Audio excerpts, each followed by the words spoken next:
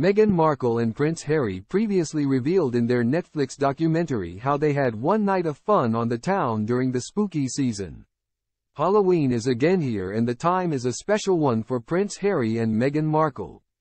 They previously opened up in their 4-part 2022 Netflix documentary Harry Meghan about how they had a night out incognito during spooky season while they were still dating. Back in 2016, the couple's romance had been scooped by a tabloid newspaper and was on the brink of breaking in October. As Meghan recalled in their Netflix documentary. And then, Prince Harry, and his brother's communications secretary Jason, now, called him to let him know that the story was scooped by a tabloid. Prince Harry said, "Well, if it's gonna come out tomorrow, let's go and have fun tonight." The royal went on to say, "We went to this Halloween party together. We could be dressed up and no one would know.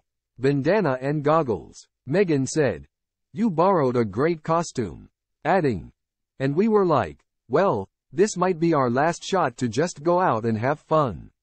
Prince Harry added, "Pull the pin on the fun grenade," which we did.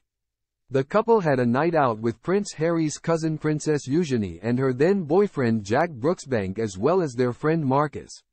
Meghan said, "It was so great. Just silly fun." She also previously admitted how the Halloween party had a post-apocalyptic theme involving lots of camouflage and masks.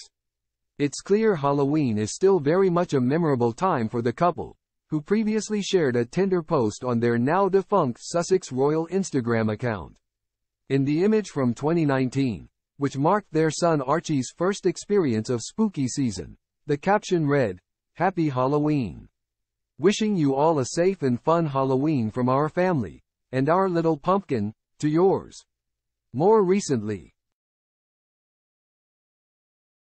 Meghan also opened up on The Ellen DeGeneres Show in 2021 about their Halloween family fun.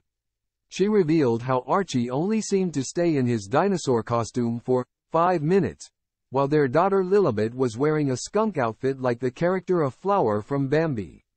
Given how much more widely Halloween is celebrated stateside, the couple and their family could once again be donning outfits to go out trick-or-treating incognito much like during the early days of their romance.